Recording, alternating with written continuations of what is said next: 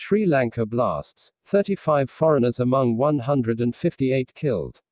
Colombo, a string of blasts ripped through high-end hotels and churches holding Easter services in Sri Lanka on Sunday, killing at least 158 people, including 35 foreigners. On Sunday morning, 6 blasts, 3 in hotels and 3 in churches, were reported, following which 2 more blasts took place few hours later, as the death toll continued to rise. After the 8th blast, the Sri Lanka government declared curfew. Prime Minister Ranil Wickremesinghe condemned the attacks as cowardly, and said the government was working to contain the situation. Images circulating on social media and local news stations showed extensive damage at one of 3 churches targeted in the near-simultaneous blasts on Sunday morning. Much of the church roof was blown out in the explosion, with roof tiles and splintered wood littering the floor and pools of blood in between wounded worshippers. The injured flooded into local hospitals, where officials reported hundreds of wounded were being admitted.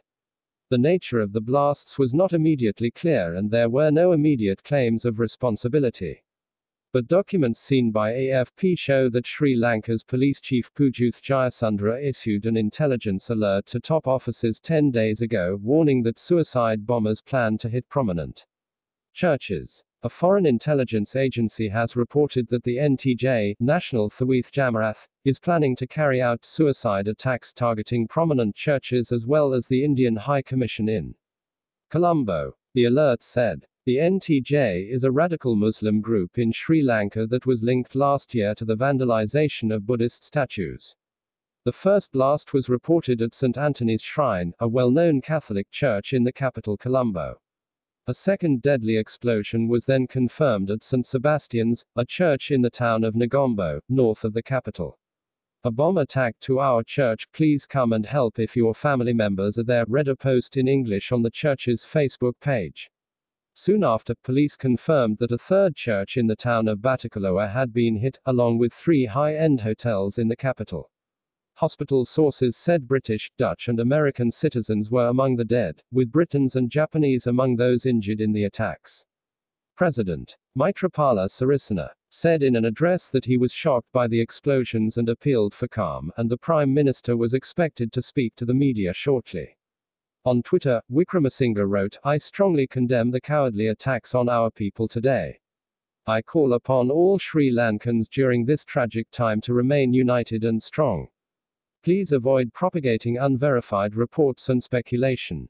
The government is taking immediate steps to contain this situation." Quote, the hotels targeted in the attack are all popular destinations for tourists, among them the Cinnamon Grand, which is near the Prime Minister's official residence in Colombo.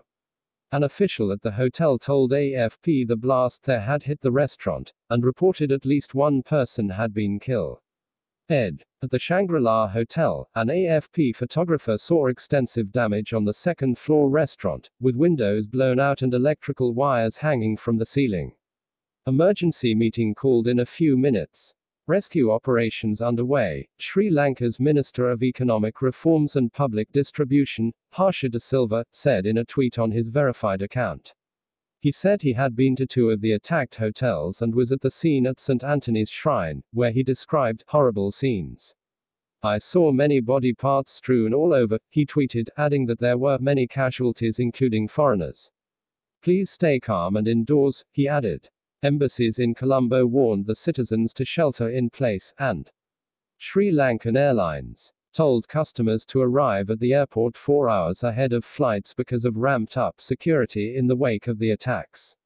Only around 6% of mainly Buddhist Sri Lanka is Catholic, but the religion is seen as a unifying force because it includes people from both Tamil and majority Sinhalese ethnic groups.